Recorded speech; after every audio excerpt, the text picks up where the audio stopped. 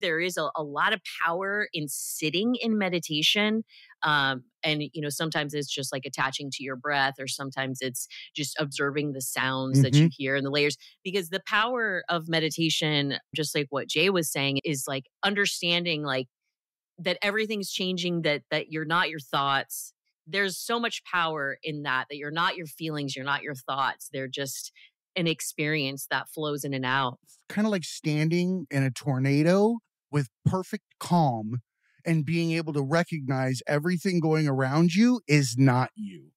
The cow, the furniture, the house, the car, the fire truck, all that stuff. And you can't focus on something in a tornado because it'll rip your eyes out of socket trying to go around. So it's the same kind of concept.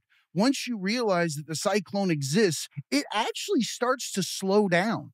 The key is to make it all hover, I guess. I don't know. I just thought of that about myself. If you can make all of that just kind of sit there and look at it, you can actually examine it, hold it, move it around and go, that's interesting, and put it back.